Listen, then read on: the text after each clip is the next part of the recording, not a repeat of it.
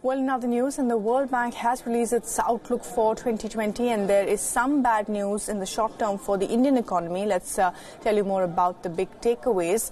In the ongoing fiscal year, India's growth is expected to shrink to 5%.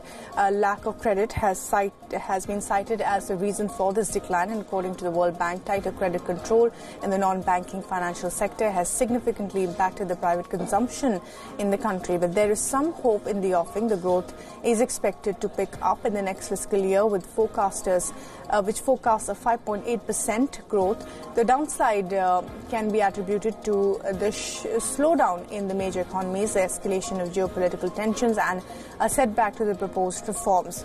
For the global economy, is expected to do slightly better this year. It is expected to grow at 2.5% against the 2.4% last year, a very marginal increase. The forecast is contrasting for the developing and the developed world. Advanced economies are expected to slow down by 1.4%, while emerging economies are expected a bump of 0.6%. The report also warns of two major risk factors. They are debt accumulation and falling productivity. The total debt in the emerging world is close to 170% of the GDP. Output per worker has also seen a drop. An average worker in the emerging world is only 1/5 as productive as a worker in the developed world. To combat this, the report urges investment in educational skill development and public health services.